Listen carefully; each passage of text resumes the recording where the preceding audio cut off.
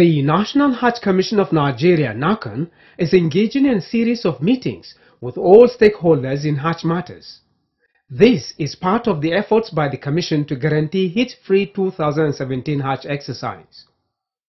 Towards this, NAHCON met with officials of states' pilgrims welfare boards, agencies and commissions in Abuja.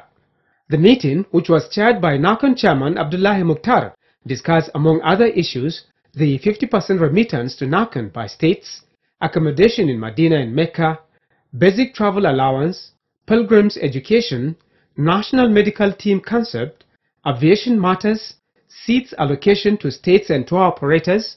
Others are licensing of states pilgrims boards, stakeholders meeting and hadiah collection.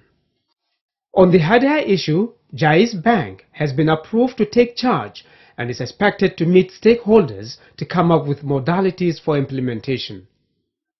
Satisfied with all arrangements from the states, the meeting urged them not to relent in making 2017 Hajj exercise successful.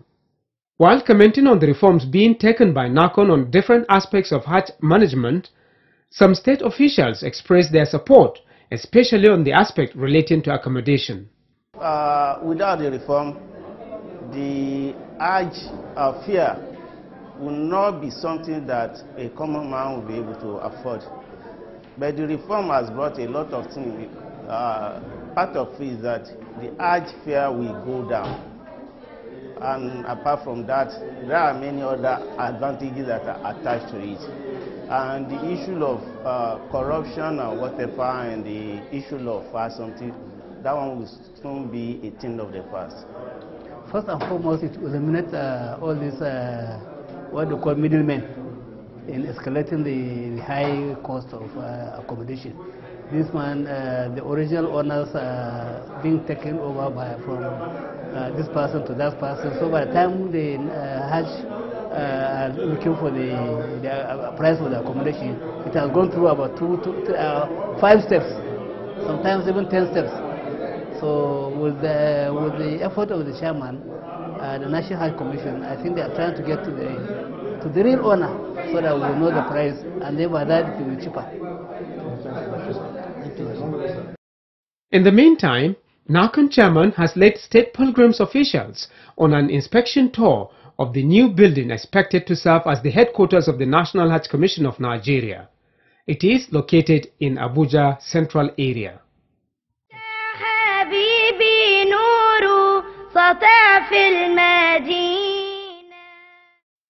The National Hajj Commission of Nigeria, NAHCON, has called on Hajj officials in the country to ensure that pilgrims provide their national identification numbers at the point of registration, saying it is a prerequisite for the issuance of visa to pilgrims.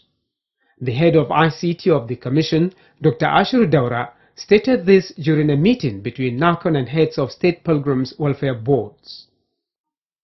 Dr. Ashiru stressed that NAHCON would do its best to ensure that the process for registration is hitch-free, urging Hajj managers across the country to mobilize pilgrims for the exercise.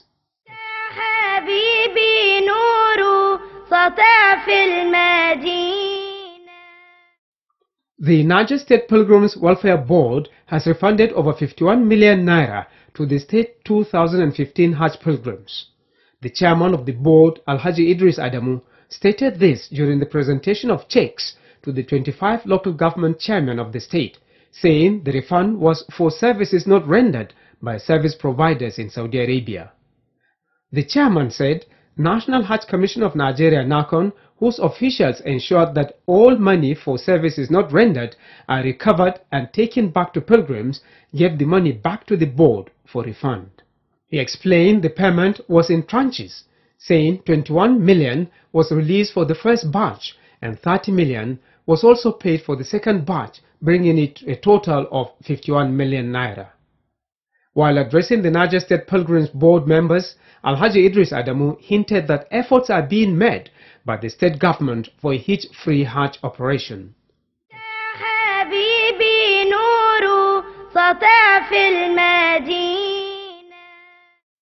As the Central Bank of Nigeria continues to open exchange windows to ease dollar access for various segments of the economy, The Association of Hajj and Umrah Operators of Nigeria has called on the bank to include its industry in this policy.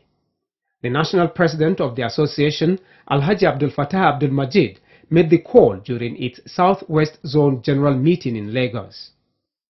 The president said involving them in this plan will enhance their business operations and make the observance of Hajj and Umrah less cumbersome. He then lauded the federal government for the role it is playing in Hajj operations across the country.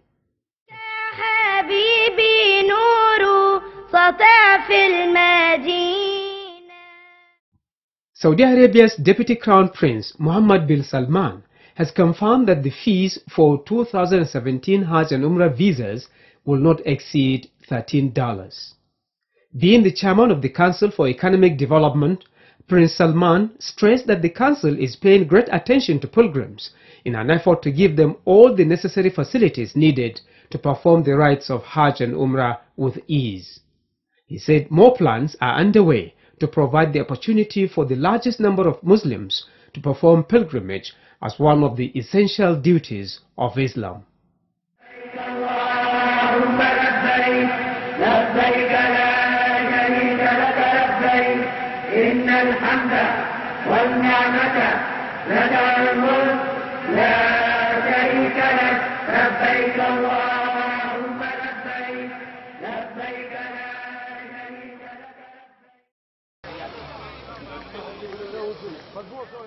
Hajj operations in Nigeria has always been a challenging affair, arising from poor planning and execution of programs and policies where preventable lapses have had crippling effects on Hajj operations. The major fundamental challenges that have been bedevailing the Hajj administration in Nigeria, right from the time we have an ad hoc arrangement, when we have a Directorate of Pilgrims Affairs, by then it's because of lack of early preparation. And why is it constitutes a major factor in inhibiting the success of Hajj? Is this: Hajj is an annual event where over 180 countries converge in a single city for the purpose of one event.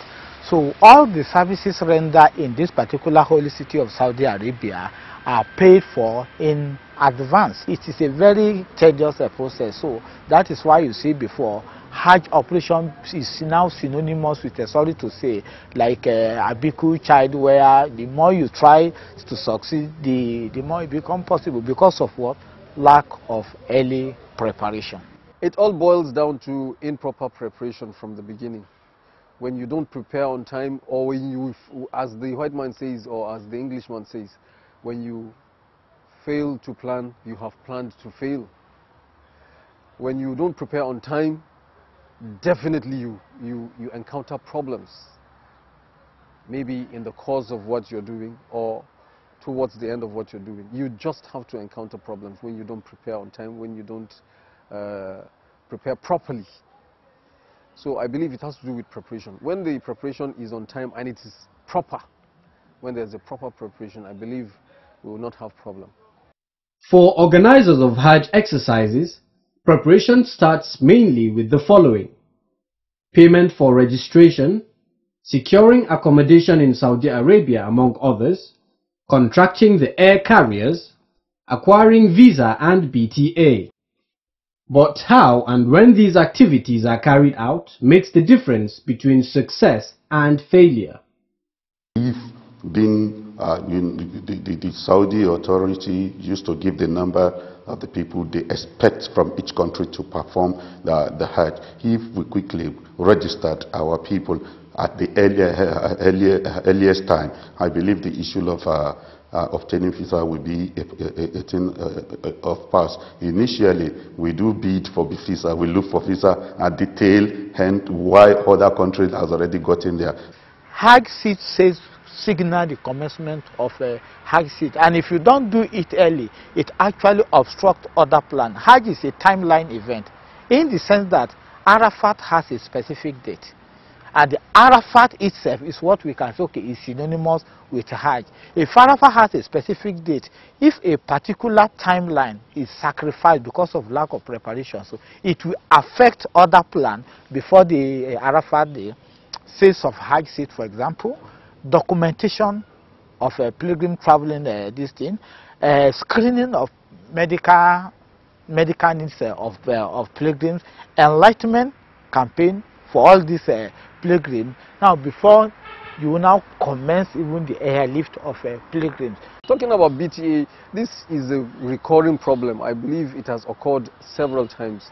When we went last year, there are states that were complaining of collecting just part of their BTA and part has not been paid. Some will say there is an amount that has been slashed from their BTA and the rest. Some will even say they have not gotten it yet, but not many, just a few. So you see, I believe the Hajj Commission should put a standard rule that so and so time this money has to be given to pilgrims. Coming from this background, experts suggest that preparations for the next Hajj should commence immediately after the completion of the preceding one. Early preparation for any Hajj starts immediately after the completion of Hajj by reviewing the success and failure of the present year. We help them to prepare early in the subsequent, in the following year of Hajj. So it's very, very important for early preparation immediately after the completion of the Hajj operation. In my view, the preparations should begin as soon as the previous Hajj ends. That is where the preparation should begin. Because, as you might know, proper preparation prevents poor performance. So in order not to have a poor performance of the succeeding Hajj, then the preceding Hajj, as soon as it ends, you begin the preparation for the succeeding Hajj. I believe the moment we come back from Hajj, preparation for next year's Hajj should start. You don't wait until you have months to the time. Early preparations of Hajj through proper planning of human and material resources, the experts emphasize, will help to overcome the many operational setbacks faced over the years. Issue of accommodation in Saudi Arabia. There are almost 3-point-something million people gathering in the city of Makkah, and all these people will be accommodated in houses that are less than 13,000. The approved accommodation by Saudi Hajj Regulatory Agency, and they contain not less than 2-point-something million people. Now, for Nigerian pilgrims, over 76,000, to be able to accommodate within this area, you have to go there early and pay earlier. And a couple with the issue of documentation.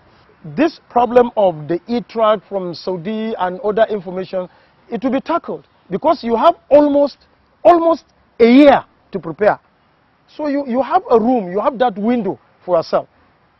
For Nigeria Hajj Commission to communicate effectively with Saudi, to communicate effectively with the State Pilgrims Welfare Boards and see how they coordinate. And where there are problems, then they see how they solve it. Where the problem is with the center of attraction, that is the intended pilgrim himself, then they will be able to call him because they will have his contact. Phone number, other addresses, they will have it. Then they will be able to solve it because they have almost a whole year. The issue of BTA, BTA involves foreign currencies like Saudi riyals and dollars, and we know what is happening in the world currently on the issue of this dollar. So if the preparation early is being done properly, I believe the needed currency will be purchased, made available at the right time when it's needed. Fundamental to the success of any planning, say the experts, are effective communication and proper coordination among all stakeholders in Hajj matters. On the issue of having a comprehensive information dissemination mechanism within the Hajj cycle, and what I mean is to be a proactive information, and information that you need to know before the process comes in, not after the process, because you are dealing with almost 76,000 with different background. There should be openness, open communication, synergy, that is coordination between the operators of the airlines, the State Pilgrims Welfare Board, and the National Hajj Commission of Nigeria. If there is that synergy, that is coordination, knowing when to do what, and who is to do what, and when. What are the duties of the National Hajj Commission of Nigeria as the mother body? What are the duties of the State Pilgrims Welfare Board? What are the duties of the carriers, the operators, airline operators? Everybody should have a stipulated, categories of duties. And if you know my duty, I know my duty, you know your duty, and we are sincere to those duties, then we coordinate. There shouldn't be failure from you. There shouldn't be failure from me. Then we coordinate. Definitely there is going to be minimal problem, if any. We need to develop our information system, because communication is very, very important in anything you are doing in life. Even if you want to manage well, you need to have effective communication. How do you have an effective communication? By communicating earlier to the needed authority for them to be able to work towards that communication received by the agencies, by the government, or by the state Hajj operation. So we thank to the communication development of the world. We have several means of communication. Encouraging Hajj savings scheme and adopting the Malaysian way of having pilgrims on waiting list for at least 5 years are some of the innovations that can be introduced by NAHCON. For example, Indonesia, Pakistan, and India has 5-year Hajj rolling plan. What do I mean? If you want to go to Hajj in 5 years, you pay this year. If you want to, last year it was on record that Indonesia had 400,000 pilgrims in waiting list. What did they mean by waiting list? They have paid, they have met all the criteria to go to Saudi Arabia and perform, but there is no seat. They will have to wait in the next 5 years, which means they have paid for all their services 5 years ahead of time. But what do we have in Nigeria? You have some time, 3 months to the commencement of a leave. Some people will still go and pay for Hajj seat. The question is this: how do you pay for that particular pilgrim services of accommodation, airline ticket, car syndicates, and other issues? So this is some of the challenges that accompany with airlift of pilgrims. In the meantime, the current leadership at NAHCON under Barrister Abdullahi Mukhtar is determined to bring the change needed towards ensuring early preparations in Hajj operations. This already was witnessed in 2015 and 2016 Hajj exercises, which were adjudged the best ever Hajj exercise the nation has had. You will be tempted, if you are opportune to be one of the reporters of Hajj activities of 2016, you'll be tempted to score the organizers of Nigerian Hajj activities in Saudi Arabia high. When I say Nigerian Hajj activities organizers in Saudi Arabia, especially National Hajj Commission of Nigeria, NAHCON, and the State Pilgrims Welfare Boards, they really tried, actually. Hajj operation in Nigeria, alhamdulillah, for this time around, for the past 2 years, it has been a wonderful Hajj management operation, starting from year 2015, 2016. Most importantly, 2016, very, very appreciative management operation of that 2016 Hajj operation. You can now see that the airlift in the last 3 or 4 years has greatly improved. And it is on record that in the last 5 years or 4 years, Nigeria has never officially applied for extension of time before it could actually airlift its pilgrim. Specifically, since 2014, 2015, 2016, for example, Nigeria concluded its airlift 4 days to the closure of King Abdulaziz International Airport, to and fro. Those airlines have have a kind of proved that they can do the job. So if you get people that can do the job and do it on time, at the time you expect them to do the job, I believe it's okay. But when you get people that are not capable of doing the job and you give them the job to do just because you want them to do the job, that is where the problem is. The National Hajj Commission of Nigeria is embracing new ideas. Already, it has signed the 2017 Hajj MOU in Saudi Arabia that will allow NAHCON and state pilgrims boards to get all the necessary logistics in place.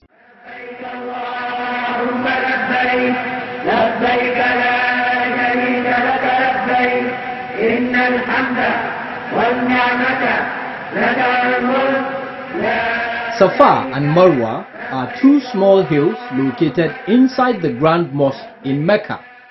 During Hajj, pilgrims pace between these two hills 7 times, starting with Safa and finish the 7th with Marwa. The ritual of Safa and Marwa is based on commemoration of a mother's sacrifice for her son. It all started when Prophet Ibrahim brought Hajara and her son Ismail while she was suckling him to a place near the Kaaba under a tree on the post of Zamzam. He then left them there, obeying Allah's command as pioneers to start civilization, leaving them with nothing but a small water skin. After Hajara exhausted the water, she and her child became thirsty. She left him, for she could not endure looking at him. She found that the mountain of Safa was the nearest mountain to her, and the next was Marwa. She paces between the two hills 7 times in search of water for her son.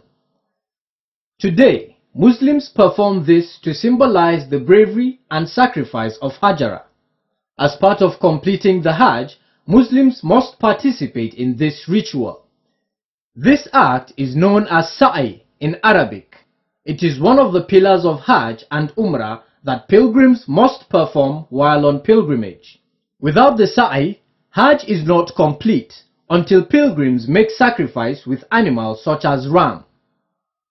As pilgrims walk between these hills, they move a bit faster when they reach a point now marked with a green light, and at each of the hills, pilgrims face the Kaaba for supplications. I don't know what the Commission is doing this year to prevent. How often has the National Hajj Commission embarked? How can they make it more comfortable? At the national level, the National Hajj Commission of Nigeria, there are 6 days in which the Hajj rites are performed. We are putting in place mechanisms to ensure that on each flight, at least we should have, as much as possible, the medical personnel to accompany the pilgrims. From 2007, gone. This problem is gone. And what Allah subhanahu wa ta'ala said is this Hajj is compulsory at least once in a lifetime. سطع في المدينة محمد